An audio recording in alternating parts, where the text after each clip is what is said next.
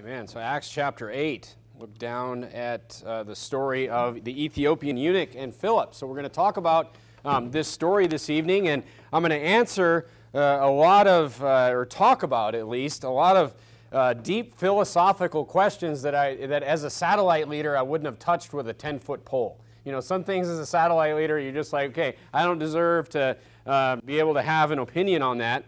But now as a pastor, I can kind of give you my thoughts on some of these questions and things that people have asked. But anyway, I was talking to somebody before I even get into that story. Look at verse 13.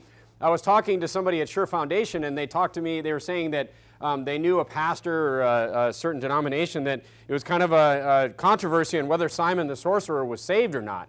And I'm just like, well, they must not have had a King James Bible, because verse 13 says, then Simon himself believed also. So that's pretty clear right there, that Simon the sorcerer was saved, and he was baptized, and of course we'll find out that you're only baptized after you're saved in this story with Philip. So anyway, who knows what all the different Bible versions changed that verse into, but that could be the only way there's a controversy, because the King James Bible is so clear about these things. So we're going to start at verse number 26, the second story of Philip. So Philip is told now to go somewhere else. In verse 26, the Bible says, and the angel of the Lord spake unto Philip, saying, arise and go towards the south, unto the way that goeth down from Jerusalem unto Gaza, which is desert. And he arose and went, and behold, a man of Ethiopia, an eunuch of great authority under Candace, queen of the Ethiopians, who had the charge of all her treasure, and had come to Jerusalem for to worship, was returning, the eunuch was returning, and sitting in his chariot read Esaias the prophet. That's Isaiah. That's the New Testament name of Isaiah. Then the Spirit said unto Philip, go near and join thyself to this chariot. And Philip ran thither to him, and heard him read the prophet Esaias, and said, understandest thou what thou readest? And he said, this is what the eunuch replies to Philip. So basically Philip goes up to him, and he sees that he's reading the Bible, and he says, do you know what you're reading? Do you understand what you're reading? And this is what the eunuch says. He says, how can I, except some man should guide me? And he desired Philip that he would come up and sit with him.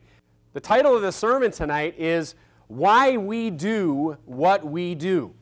This is such a great story in the Bible explaining why we, as a Bible-preaching church, a soul-winning church, that's our whole goal, is to go out and preach the gospel. This is a very good story that teaches the doctrine in the Bible about why we do what we do. Turn to 1 Corinthians chapter 2. So this man says he's reading this, and he doesn't understand what he's reading. He said, how could I possibly understand this except some man should guide me, he says. Go to 1 Corinthians chapter 2 and verse number 12. We'll get into what he was actually reading in a few minutes, but look at 1 Corinthians chapter 2 and verse number 12. So the man says, I can't understand what he's reading. I need someone to help me, is what he says. Look at 1 Corinthians 2, verse number 12. The Bible says, now we have received not the spirit of the world, but the Spirit which is of God, that we might know the things that are freely given to us of God. So this is Paul talking about the saved people in the church, and he says, we don't have the spirit of the world, he says, lowercase s, all right? He says, but we have the Spirit which is of God. How? For what purpose? It says, that we might know the things that are freely given to us of God. Look at verse 13. Which things also we speak, not in the words which man's wisdom teacheth. So here Paul is saying, he's like, through this Spirit that God has given us, the Holy Spirit, he's like, we speak not our own wisdom, but we speak God's wisdom. Does that sound familiar? But we speak, we don't speak not in the words which man's wisdom teacheth. He's like, we don't go out there teaching the philosophies of men, but which the Holy Ghost teacheth, comparing spiritual things with spiritual. So what he's saying there with spiritual things with spiritual, the Holy Ghost teaches us. Where is the Holy Ghost? This is what you have to understand right here to get where we're going to go with this sermon. If you are saved tonight, where is the Holy Ghost?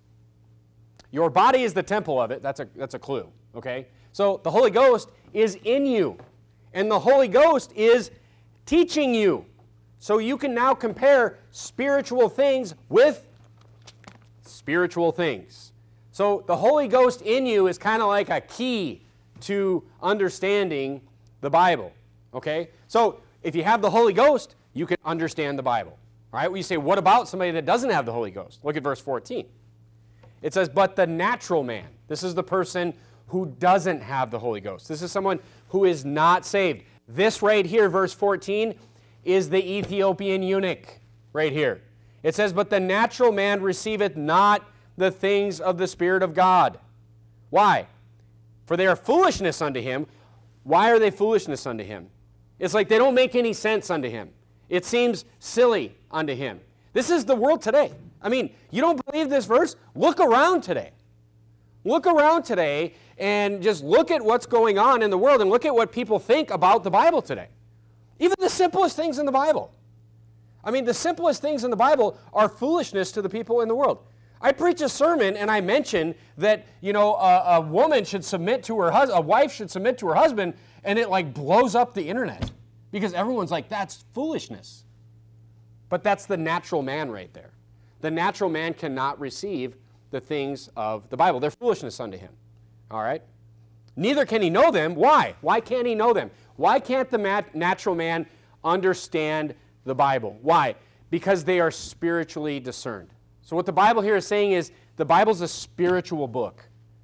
The Bible's a spiritual book. First of all, I don't believe that anybody who's, I mean, people will lie to you about the Bible and how much they know about the Bible like more than any other book ever. I don't believe that an unsaved person could actually read through, would actually read through the Bible. Because you simply can't read. Look, when I was unsaved, I tried several times. I've read Genesis chapter 1 like 1,000 times in my life. But you get to a point where it just doesn't make any sense to you. And you're just like, you just stop is what happens. But you'll find unsaved people out there that just lie to you. Like, oh yeah, I've read the Bible, you know, X amount of times or whatever. But there's no way you're going to sit there and read, you know, the entire, you know, 66 books of the Bible and just like not understand anything. I mean, that's a really determined person right there. Okay? Because it's spiritually discerned. And if you're not saved, you don't have the Holy Spirit, you can't understand it. Turn to Romans chapter 10. So you're like, how can people understand it then? I mean, that seems kind of like a non-starter. I mean, people can't understand the Bible, so how are people supposed to get saved? I mean, that's some rule to make, God. You know, I mean, you can't sit down and just read the Bible and figure it all out yourself as an unsaved person. No, the Bible says the natural man will not receive the words of God. They won't make any sense to him. Okay, he won't be able to understand it. And look, I can relate to this. I can relate to this. If you got saved later in life, you know, if you got saved when you were 6 or 7 years old, you probably can't relate to this. But if you got saved later in life, you can relate to this because you know that like the Bible just opened to you when you got saved. It was like a door was opened and just like everything made sense. And look, a big part of that, not to go off on this, a big part of that is understanding the correct gospel too. Because if you don't understand the correct gospel and you don't get saved, look, the only way the Bible makes sense is if you have the gospel correct. Which makes sense because then you would get saved, you're sealed by the Holy Spirit, become the temple of the Holy Ghost, and bam, now you have the key to understand. You can compare spiritual things with spiritual. Well, go to Romans chapter 10. So how are people supposed to know? You know, it's an exact fit to what's happening in Acts chapter 8, what I'm about to teach you. Look at Romans chapter 10, verse 13.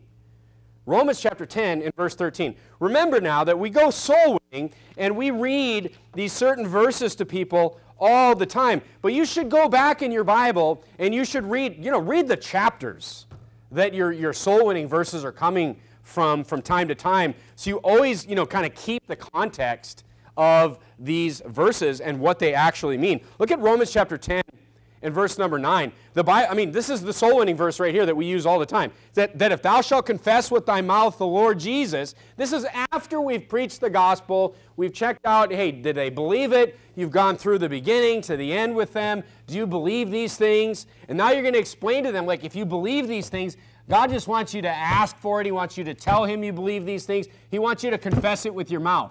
But it's connected directly to believe in thine heart that God raised Him from the dead, thou shalt be saved. So the confession with your mouth comes with believing. But now let's just read a couple verses down. Look at verse number 13. Verse number 13. Verse number 13 of Romans chapter 10 says this. It says, "For whosoever shall call upon the name of the Lord shall be saved." Look at verse 14. So here the Bible is saying, whosoever shall call upon the name of the Lord shall be saved. Was there believe on the Lord in that verse? It's not in there. I'll explain that in just a couple minutes. But look at what it says here.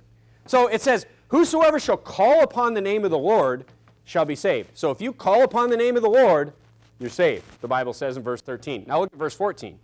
It says, so the key, you got to call on Him, all right, to be saved. But how shall they call on Him in whom they have not believed? Okay, there's the connection there, all right. Okay, so they're not going to call on Him unless they believed, the Bible says. All right, now keep reading. And how shall they believe in Him of whom they have not heard? Okay, so not heard means it implies that someone has spoken it to you, first of all. Okay, and how shall they, and again it just reinforces this idea right here, how shall they hear without a preacher? That's a person with the Holy Spirit, just as 1 Corinthians chapter 2 is talking about, speaking the words, not his own philosophy, not man's philosophy, but speaking the words of God. This is what it's talking about. It says, how shall they hear? They can't believe until they've heard, and they can't hear until someone's preached to them. Okay? And now look at verse 15. It says, and how shall they preach except they be sent? Okay, so as it is written, how beautiful are the feet, here it is again, of them that preach the gospel of peace and bring, this implies, you see, there's people doing this. Bring the gospel of peace and bring glad tidings, preach the gospel of peace and bring glad tidings of good things. It's literally talking about people here. It's talking about, it makes a point to say their feet, they're going, they're walking, they're going and they're speaking the words of God. This is what's happening. They're speaking, people are hearing, they're believing, and they're calling on the Lord. Okay? The point is here is that God uses us to preach His word. God uses us to preach the gospel. I'll just read you a few verses. Mark 16:15. And He said unto them, go ye into all the world and preach the gospel to every creature. That's the Great Commission right there. Acts 10:42. And He commanded us to preach unto the people. Us. And to testify, it is He that was ordained of God to be the judge of the quick and the dead. He commanded us to do it. 1 Corinthians chapter 15. Moreover, brethren, I declare unto you the gospel which I preached unto you, Paul says to the church, which also ye have received. They heard it, they believed it. He's saying that they received it, and wherein ye stand. All that to say this, folks, God's model, it is so clear in the Bible. God's model is for people to preach to other people. Saved people with the Holy Spirit preaching God's word to unsaved people. And that's exactly what we see playing out in Acts chapter 8 with Philip going to the Ethiopian eunuch. And what Philip does going to him and preaching to him, and what the eunuch says to Philip matches this exactly. He says, how could I understand unless someone would explain it to me? All right? Now look, here come in all these philosophical debates that I've heard like over the last, couple of years. Like, can someone get saved by reading a tract? Where people say like, but here's the thing. You say, and I might have a little different answer to this question than a lot of people. But here's the thing. I reject the question. You say, why? You say, because that's not the point. Most of the time, people pushing the philosophy and asking that question, I'm more like, why are you asking that question? When somebody asks the question, well, I think, you look at somebody who says, I think people can get saved by just reading a tract. My question is, why are you asking that question? God's model is very clear here. Not only do we have the doctrine that I read to you, but we actually have an example in the Bible of an apostle carrying out this doctrine. So my question is, why is someone asking the question? That's the smarter question, to answer that question with a question. Why are you asking that question? And the reason that the root of that question is coming from people that they don't want to preach the gospel, they just want to go door hangers. How many churches are out there that don't actually preach the gospel? They don't actually go out and confront people with the gospel, and they just want to like hand out tracts and hand a door hanger on that. Look, can someone get saved by reading a tract? I reject the question. Because the question itself is rooted from people that are trying to attack the idea of preaching the gospel, which is the clear model that God wants us to do. And that's why we will always be confrontational soul winners here. I'm not talking confrontational by like, we're confrontational. I'm talking about we're always going to go out, always, at this church, and we are always going to preach the actual gospel out of our mouths to anyone that wants to hear it. Always be what we do here. Why? Because that's God's model, what He told us to do. That's why. So don't ask silly questions that imply that maybe that's not what we should be doing. Okay? And look, we point them to a video. If they don't want to hear, we point them to a video, and they could watch that video, and that person in the video could preach that gospel to them. So, I mean, we do that as well. But we're never going to be the church that just goes out and hangs door hangers, ever. Not as long as I'm the pastor here. We will always go out and preach the gospel to people. All right, here's another one. Here's another philosophical question that has come up in the last, I don't know who's thinking about these questions. But here's another one. What if someone doesn't call upon the Lord? The question is. What if someone believes on Jesus but doesn't call upon the Lord? Huh? What about that? Well, let me show you. Let me show you a contradiction in the Bible. Go to Romans chapter 10 and verse 13, and then put your other finger in Acts chapter 16 and verse number 30. Let's see if we have a contradiction in the Bible here. All right, look at Acts chapter 16 and verse 30, and then keep a finger in Romans chapter 10 and verse 13. All right? So here's what the Bible says. In Romans 10:13, we just read this, okay? And you're going to keep your place in Acts 16. The Bible says in Romans 10:13, "For whosoever shall call upon the name of the Lord shall be saved." So here the Bible says, if you call upon the name of the Lord, you're saved. Okay? And of course, in the verse above that, I won't even give the answer away right now, but Acts chapter 16 says in verse 30, it says, "And brought them out and says, Sirs," this is the Philippian jailer. Or he's bringing the disciples out. He wants to be saved too. And he asks this direct question. "And brought them out and says, Sirs, what must I do to be saved?" Very direct question. How do I get saved, man? I want to go to heaven too. How do I be saved? And they said, "Believe on the Lord Jesus Christ, and thou shalt be saved, and thy house." We have a contradiction in the Bible here? Because one verse says, "Believe on the Lord Jesus Christ," and the other verse says, "Call upon the name of the Lord." Well, what does Romans 10:9 say? Romans 10:9 says that if thou shalt confess with thy mouth, that's calling upon the Lord, and shalt believe in thine heart that God hath raised him from the dead. Here's the thing. If you believe on the Lord, you are going to call on Him. What you say, like 99%, 100%. 100% of the time. Anyone that believes on the Lord will call upon the Lord. It's really that simple. So I reject that question too. Because, I mean, look, you will run into people. You will run into people out soul winning. If you're soul winning long enough, you don't have to soul win that long actually to have this happen. But you'll run into somebody that, doesn't want to pray. When you're done giving the gospel. You give the gospel, and you go through and you check and make sure they believe every point, and then they don't want to pray. They don't want to pray. Well, you got one of two situations on your hands here. Either they don't believe, and I think that's the majority of them, by the way. I think the majority of people this is my opinion, just my experienced opinion, okay? I believe the majority of people that, you explain the gospel to them, they they believe everything, or they tell you they believe everything, and then they don't want to pray. They don't want to, ask God to save them. I believe that they don't really believe. I mean, most of the time. I mean, yes, there's those people that are embarrassed to pray in front of you. You will find those people too. And those people, what I do in those cases, and I'm just like, hey, you don't have to pray in front of me. Okay, this isn't a magic prayer that you have to say in front of the guy at the door.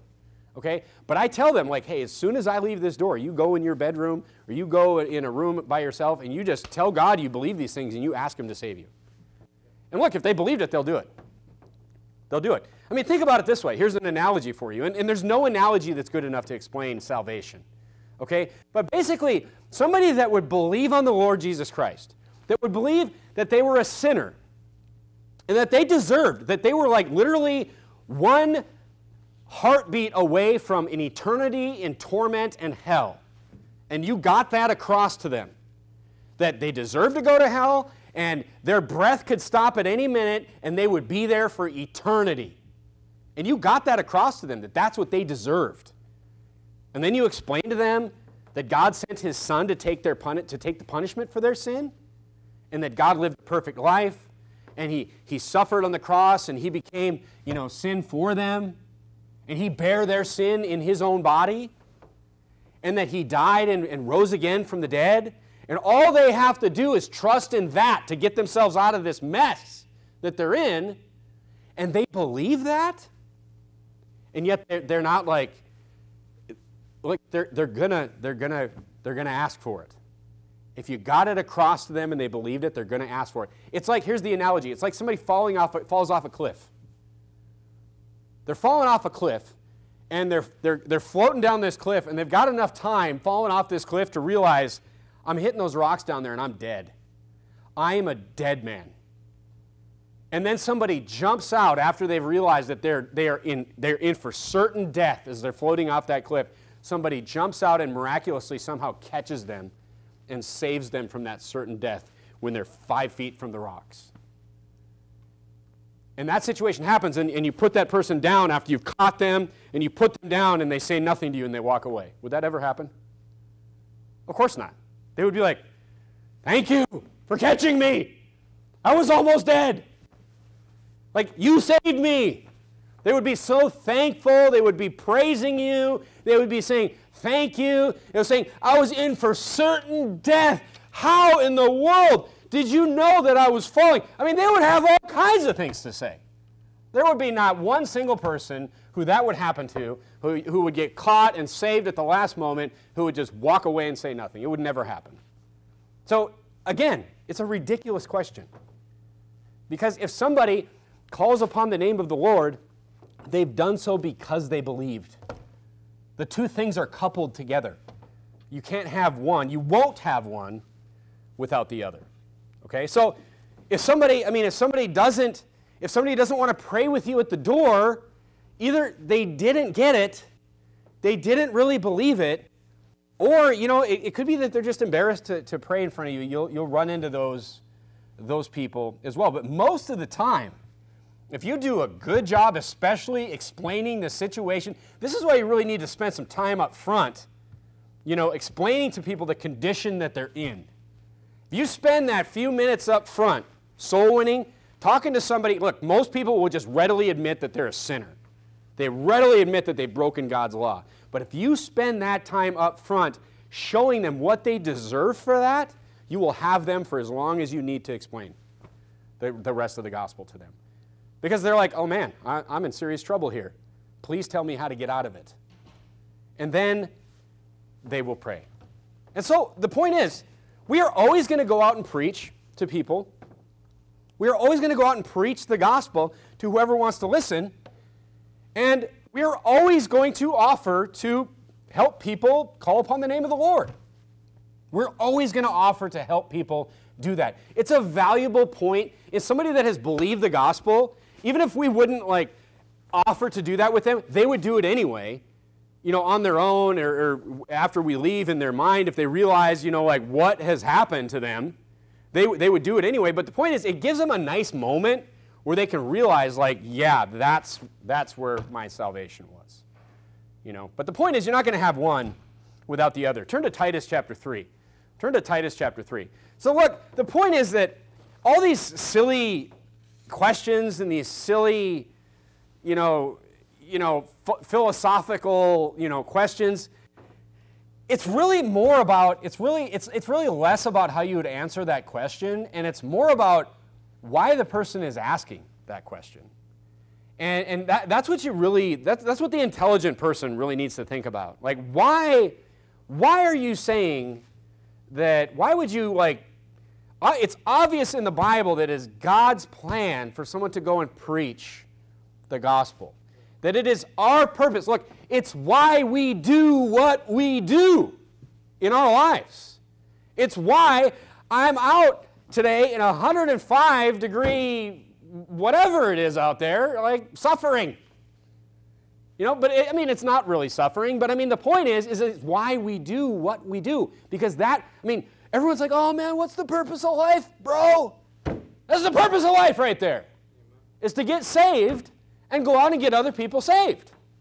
Bro, that's the purpose of life.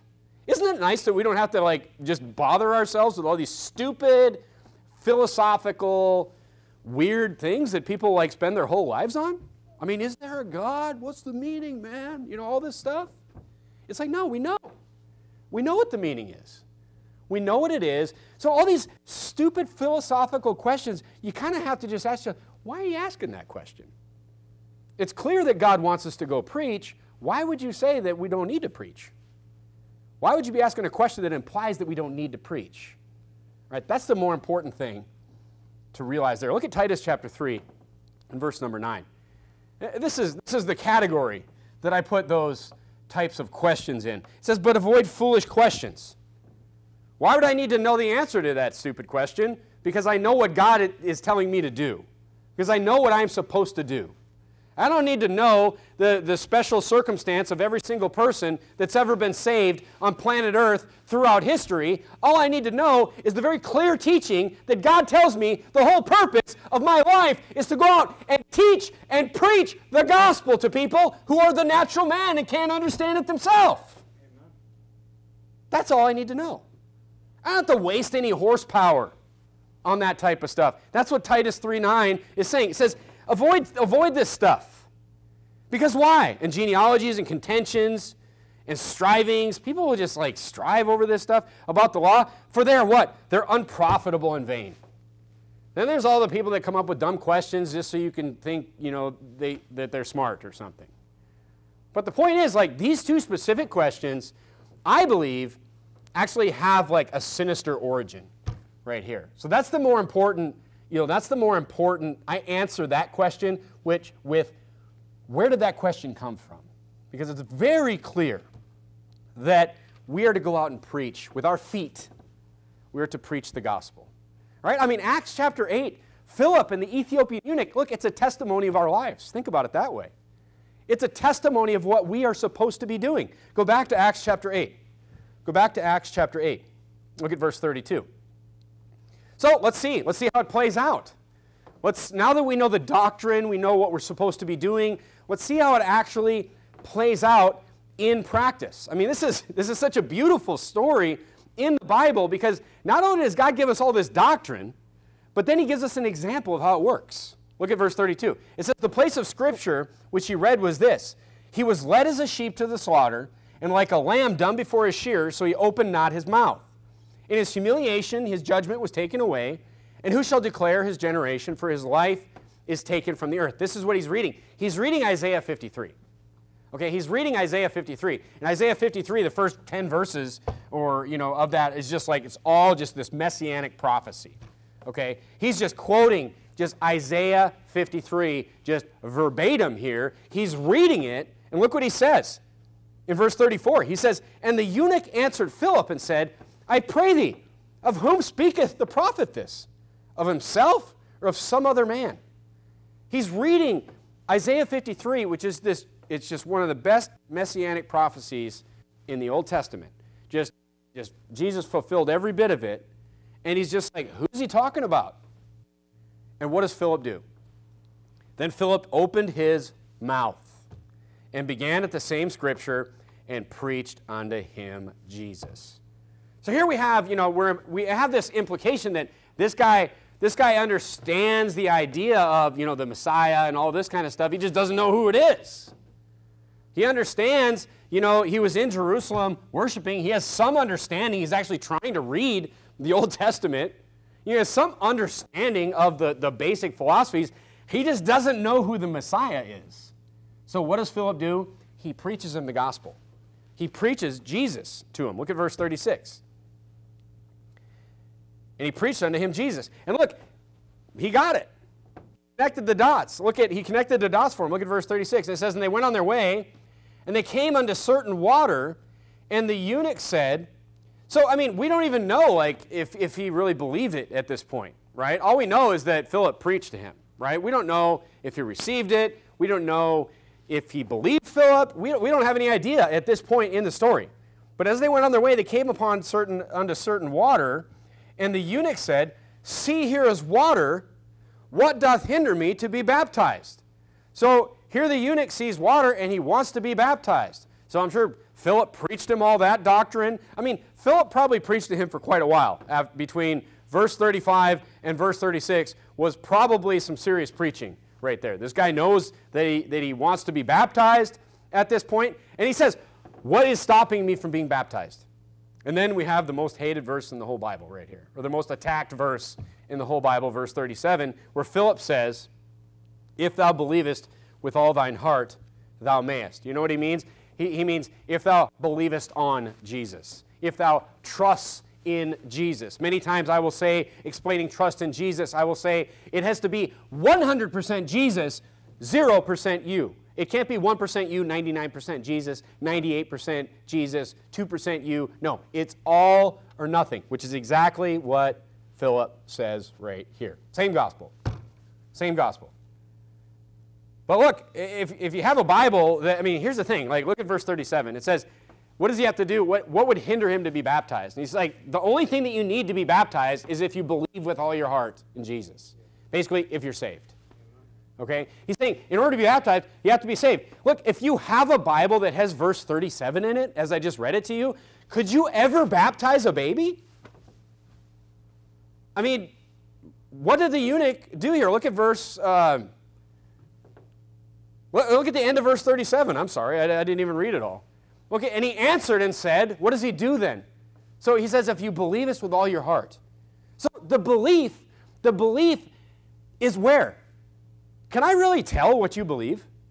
I can't see what you believe. The Bible talks about this in James 1 and James 2, talking about how, as men, how the only way I can see your belief is through your actions. Right? The only way, that's why a lot of people say, man, that guy just does all this wicked stuff. I don't even think he's saved. Because that's the only way men can see your faith. I can't see your heart. I can't see anyone's heart. Right? But look, he says, but then what does he do here? He says, I believe that Jesus Christ is the Son of God. You know what he just did right there? He confessed with his mouth. Did those two things go together? Of course. It's a perfect example of the doctrines in Romans chapter 10, 1 Corinthians chapter 2, and all throughout the New Testament. So the point is, could you ever baptize a baby if you had verse 37 in your Bible? You couldn't, because, he believed, number one. Can a baby believe? Can a baby believe? Can a baby trust? Can a baby confess with his mouth? Can a baby say, it's ridiculous. But that's why they remove it from the Bible. Because they're like, actually in the Lutheran church, when a baby is baptized, and I've seen this a million times in my life, the church confesses for the child. It's the weirdest thing. And I even thought it was weird when it was happening. It was just that doesn't seem right. But, the whole church, the pastor will say to the baby, he's holding the baby, and he's like, do you believe that Jesus Christ is the Son of God? And he'll go through this whole liturgy and all this kind of stuff. And the congregation will say, we believe that, and it's just weird. You're waiting for the Twilight Zone music to come on. It's really strange. But obviously, the baby can't confess. The baby can't believe. You could never baptize an infant if you could never have the Catholic doctrine. So why do they do it? It's very easy to see why the Catholics did this. Because it's a control thing. The Catholics, that's the philosophy of the Catholic Church from the beginning. You have to come to us to go to heaven. You see? We can't have people believing. That's why they kill people with Bibles. That's why they would burn villages where they found Bibles there. We can't have people reading the Bible and figuring out that, and having people teach out of the Bible that you can be saved just by what you believe. We can't have that. We need people to come here. We need people to believe that they got to walk through this door and put money in that plate to get themselves to heaven. It's a control thing, is really all it is. It's very easy to see the motive there. It's the same thing with all the other doctrines. The confession to the priest, I mean, how many sacraments are there now? I mean, they just seem to make up sacraments after sacrament after sacrament. They made up the idea of a sacrament. The sacrament just means a work attached to the gospel. That's all it means. A sacrament means hey, it's not of works, but, the means of grace, the sacrament, it's basically works bolted onto the gospel. That's the sacrament. And that's why so many people died throughout history over infant baptism. That's why we were called Anabaptists. That's why we were called, they were making fun of us because we were baptizing again or rebaptizing. We weren't rebaptizing anybody because a baby being baptized is not baptism. It's not biblical baptism. So somebody that got saved out of the Catholic Church as a 20-year-old and got baptized by a Baptist, they were only baptized once. But they called it rebaptism. Then they would kill them both. But it was bolting works onto salvation, and that's why so many people died over just this one issue, verse 37 right here. Is because it was just Christians, it was just Bible-believing Christians taking a stand that you will add no works to the gospel. That if you add anything to the gospel, you are degrading Jesus Christ and you're accursed, as Galatians chapter 1 says. And as they were being tortured and dying, that's what they declared. And thank God for those martyrs as examples to us. Look at verse number 8, or verse 38, sorry, verse 38. So, another one is, let me just go to Mark 16:16 real quickly. A lot of people will say, anybody that believes that baptism, because you'll find a lot of Protestant churches that actually will come out and just straight up say, like the Church of Christ, they'll say straight up, you have to be baptized to be saved. And they'll use Mark 16:16. So we'll go there real quickly. Let's look at that. Mark 16:16, before we move on in Acts chapter 8, let me just cut that one up real quick for you. Mark 16:16, the Church of Christ will use this. They'll say, you have to be baptized to go to heaven. I mean, and if, like I said, if you've been soul winning, you have met these people. Or what do you have to do to go to heaven? Well, I know I'm going to heaven. Why? Because I believe in Jesus and I've been baptized. How many people have you met like that? And they've bolted that work onto salvation. Not saved. Not good enough.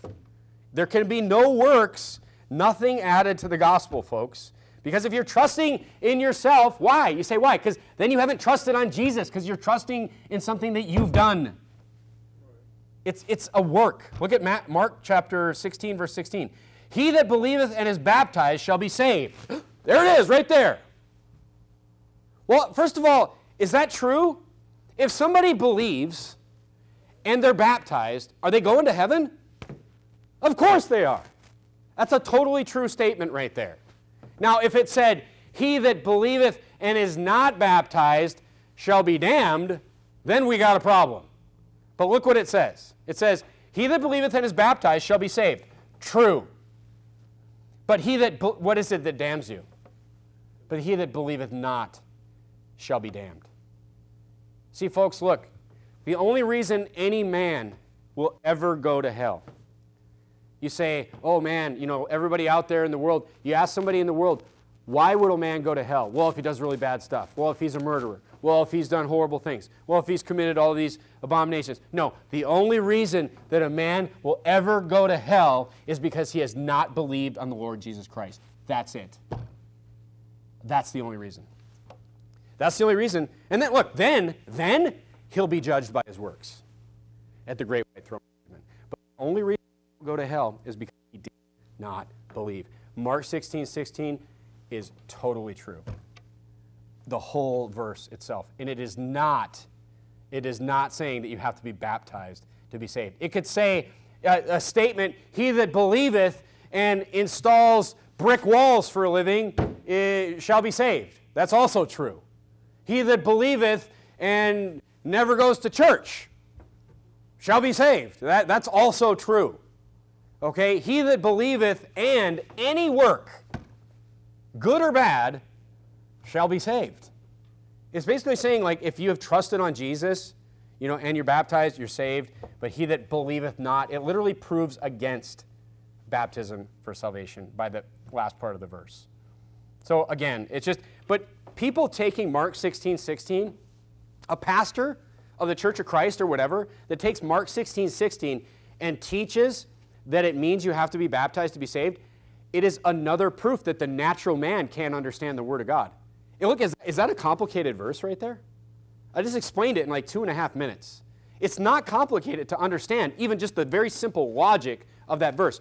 But an unsaved person will read that, and then they will hear the false doctrine of that, and that false teacher will teach that, and they'll think they're correct.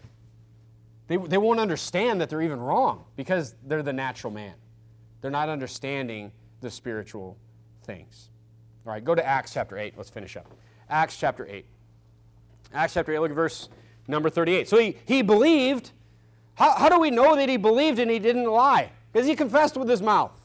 That's how Philip knew. He confessed with his mouth. Look at verse 38. And he commanded the chariot to stand still, and they went down both into the water, both Philip and the eunuch, and he baptized him. So Philip, at that point, he deduced in his mind that because he confessed with his mouth that he was okay to baptize him. I mean, so we have to kind of make some judgments if people get saved or not. This is why if somebody doesn't pray, we don't count it as a salvation. Not like us counting a salvation really means anything in the kingdom of God. It's just kind of a metric. But it's just a way for us to say, like, yeah, we see that person got saved. Yeah, we can see that, right? Because we can't see. And I believe, that that's one of the reasons God has that attached, because, like, how else would we know? I mean, we can't really see, unless people tell us what they believe, we can't see a man's heart. And he commanded the chariot to stand still. They went down both into the water, both Philip and the eunuch, and he baptized him. So he baptized him. Go to Romans chapter 6 and verse number 4. So baptism is just this picture of, it's your first act of obedience in your Christian life.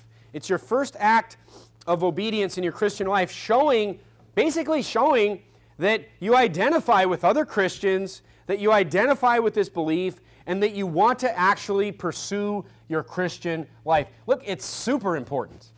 It doesn't have anything to do with going to heaven, but being baptized is super important as far as your Christian life. It's like putting the wheels on the car to get driving in the Christian life. It's the first thing that you should do. Look at Romans 6:4. The Bible says, therefore we are buried with him by baptism into death. It literally identifies us with our Savior's death. That like as Christ was raised up from the dead by the glory of the Father, even so we also will definitely. No, it says we should walk in newness of life.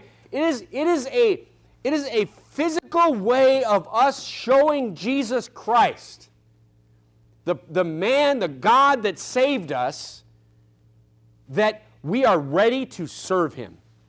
That we are ready to go out and do what? We are ready to go out and do what he wants us to do. We are ready to go out and fulfill the purpose of our life, to walk in newness of life. Because, here's another single blanket statement I can make. There's not a single person that's unsaved that's out preaching the gospel to people, getting them saved. None. Zero. There's none.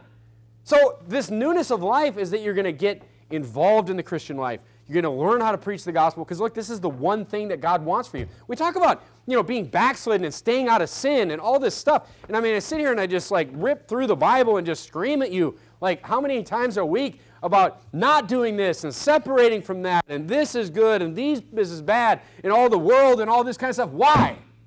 So you will walk in newness of life. That's why. What's the whole point?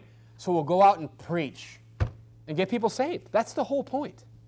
And baptism is the first thing that we do to show that desire to get moving in that direction. Look at verse 39. Verse 39. I got to hurry up here. I'm getting long-winded these days. Look at verse 39. And they were come up out of the water. The Spirit of the Lord caught away Philip, and the eunuch saw him no more. And he went on his way rejoicing. First of all, like, that's true too. Like, you get somebody saved, it's always a joyful thing. Like, I was just like praying out there today. I was like, man, I hope we get somebody saved because it's really hot out here. Like, I was not, look, let me confess my faults to you all. I was not having a great soul winning day today. Even Jacob said something to me. He's like, Dad, he's like, man, you have a bad day. And I was just like, I don't know, I was dehydrated and I just wasn't feeling that great. Like, I was not having a great soul winning day, but we got somebody saved and it's like, bam, joy right there, just like that. It's a rejoicing moment when somebody gets saved. And it's amazing how, like, when you just go anyway and somebody gets saved, it's just such a joyful thing. So we see that with Philip. He goes away rejoicing.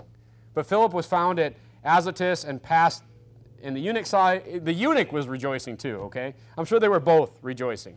But Philip was found at Azotus, and passing through, he preached in all the cities till he came to Caesarea. All right, now, one last thing I want to say about this story. So he gets the guy saved. He preaches to him. The guy confesses with his mouth. He gets baptized. It's a great story. You say, but why this guy? Turn to verse 27 because there's an interesting, God's pragmatic too. All right, so God's trying to get the gospel out to the world, and I don't want to leave this nugget unturned here. Look at verse 27. When God tells Philip to go, look at what he says. He says, and he arose and went, and behold, a man of Ethiopia, an eunuch of great authority, under Candace, the queen of the Ethiopians, who had the charge of all her treasure, had come to Jerusalem to worship. He was returning and sitting in his chariot, read Isaiah the prophet, read Isaiah. So this guy was somebody back in Ethiopia. He was like second in command. He was the treasurer of the queen of Egypt, it says here. He had, Ethiopia. Candace, the queen of the Ethiopians, he was the treasurer. He was a very influential person. And God's like, I see that he would believe. I see his heart. What is he doing? He's trying to understand the Bible. What's he doing? Turn to Matthew chapter 7. What was he doing? He's trying to understand the Bible. He's trying to understand, like, who is this person? Who is this person? Is he talking about somebody else? Is he talking about himself? Is it the Messiah? What's he talking about? You know what he was doing? He was seeking. He was seeking. And God, this is another great example of how God works right here. He was an important person. God wanted this guy to get saved so he could go and deliver this message to Ethiopia, to Africa. So it's good that he gets saved. I mean, look, you never know what God's going to set up for you as a soul winner, by the way, because God needs you. Look at verse number 7 of Matthew chapter 7. Ask and it shall be given unto you. Seek and ye shall find. So here's another thing, and this is kind of, here's another philosophical question that people will ask. What about that kid in Africa? How many times have you heard this question? What about that kid in Africa who never had the chance to, hear the gospel? And, you're somebody in the world that just lived under a tree, or whatever. First of all, the kids are not, until they realize the law, the kids are fine. Okay, they're not condemned until they realize the law. Paul tells us that in Romans. But what about that person that's just in a tribe somewhere or whatever? But here's the thing. The Bible tells us if you seek, you shall find. You know what that is? That's a promise right there. What was the Ethiopian eunuch doing? He was seeking. He was seeking the truth. Okay, now turn to Matthew chapter 9. So I hope I can get this 2 points here at the end across to you. But here's my belief on this. If someone in the world anywhere is seeking, is trying to find the truth of what God's word says on how they can be saved, how they can go to heaven, God will send someone to them. 100%. Because that's what the Bible says. That's what we see with Philip and the eunuch. We have a man that was seeking. And you say, you sound pretty adamant about this. Yeah, because you know what? That's what happened to me. I was literally, I don't know, it's probably a similar story to yourselves. I was literally seeking. I was literally confused. I saw contradictions with what I believed. I was a mature adult, and I was seeking the truth, and God led me to someone who showed me the truth. Pastor Stephen Anderson is the person that showed me the truth through his online ministry. So the point I'm trying to get you to understand is if somebody is seeking, they will find. That's a promise in the Bible. And that's what we see demonstrated with Philip in the Ethiopian eunuch. But now go to Matthew chapter 9 and verse 37. So you're saying, what are we, Calvinists? Are we Calvinists to say, like, it's just a guarantee that every single person that can get saved will get saved? No. Say, why? Because is everyone seeking? Is everyone, have you been soul winning out here? I was telling my wife today, I'm going to write a whole sermon on this neighborhood we were in today. Because it's just like, if there's one word to describe, and obviously there was salvation, so that's great, but if there's one word to describe Americans today, it's just complacency. It's just nobody cares about anything. Nobody's seeking truth. Nobody, I'm not saying nobody, but I'm just saying most people are just like, here's the thing, we're too comfortable. We're too comfortable. So there's a lot of people that aren't seeking. They're not actively seeking. Look at Matthew chapter 9 and verse 37. Then he said unto his disciples, the harvest truly is plenteous, but the laborers are few. You know what that implies? Verse 39, verse 38. Pray ye therefore the Lord of the harvest, that he will send forth laborers into his harvest. You know what that implies? That there's this huge harvest, and there's very few laborers. You know what that means? It means we won't get them all. But what if they're seeking? We'll get those. But they're not all seeking. But guess what? If you go to the door, the Bible says in 2 Corinthians chapter 5, in verse number 11, it says, knowing the terror of the Lord, what do? We persuade men. We go and we persuade people. We find somebody that's not necessarily seeking. Maybe they're just like, they're indifferent. Maybe they never even really thought about it. And they're just like, I got some time, I'll listen. And you know what you do? You persuade them, and during that conversation, they're like, oh man, I need this. At that point, they start seeking in that conversation. And then that person will get saved. You have to persuade them to be seeking. You have to persuade them to want to know how to get themselves out of this mess. If you can't even get somebody to the point where they want to seek the truth, that person's just not going to get saved. But the point I'm trying to get at, somebody who's actively seeking without anyone even coming to their door, God is going to send someone for them to get saved. That's what the Bible is teaching us here. And that's what the Bible is showing us with Philip and the eunuch. It's an example of that. But for somebody that's just like indifferent, that would believe if somebody explained and persuaded it to them from the Bible, we're going to miss a lot of those people. You know why? Because the laborers are few. Why would Jesus have said that? Why would he have said that? He's like, pray ye therefore the Lord of the harvest, that he would send forth laborers into his harvest. He's saying, look, you need to pray for more. Why would we need to pray for more if it's already just a done deal? We need more. Why? Because if we don't, look, anybody that gets out of soul winning, people are going to hell for that. That's how serious it is. This is why we do what we do.